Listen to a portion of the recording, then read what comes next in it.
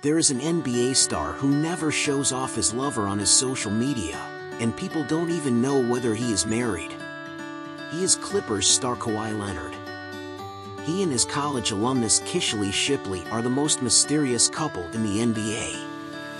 The two have a son and a daughter, but they never show affection and rarely appear in public. They often avoided reporters and even caused a famous chase scene at the airport. Last year, reporters photographed Kawhi and Kishele at the Los Angeles airport. The two were walking in tandem, and reporters discovered that Kishele was wearing a diamond ring on her left ring finger, which seemed to indicate that they were married.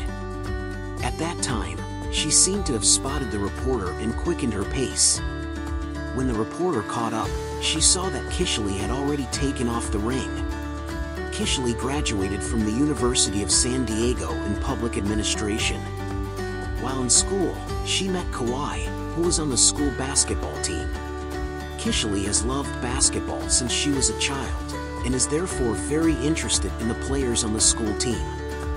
However, the two were not a couple during college, they were just good friends. It wasn't until 2014, when Kawhi was already the NBA champion and Finals MVP, that the two officially became a couple. Kishele's family conditions are very good. Her father is a successful businessman. Her eldest sister graduated from California State University with a master's degree in environmental science. Her younger sister is also a graduate of UC. Kishele and Kawhi are very compatible in terms of personality. They are very low-key and don't like to live in the public eye. Although Kawhi has a Twitter, the last update was in 2015. And Kishele doesn't have any publicly available Twitter, Instagram, or Facebook accounts. She also specifically asked her older and younger sisters not to post private photos of him and Kawhi on social media. As the wife of an NBA star, Kishele Shipley only goes to the sidelines to watch games a handful of times. Reporters only have two impressions. One was Kawhi hugging Kishele when he exited the game after a buzzer beater in the 2019 Eastern Conference semifinals. The other time was when Kawhi led the Raptors to defeat the Warriors to win the championship and celebrated with Kishele in a parade. Kawhi's attitude towards love is as low-key as his approach to games, and he doesn't like to show off. One of the main reasons Kawhi left the Raptors and chose the Clippers was that Kishele and the children preferred living in California. Kawhi plays for the Clippers but does not live in Los Angeles. Instead, he lives in San Diego, which is more than 2 hours away from Los Angeles. He purchased a $13 million home there.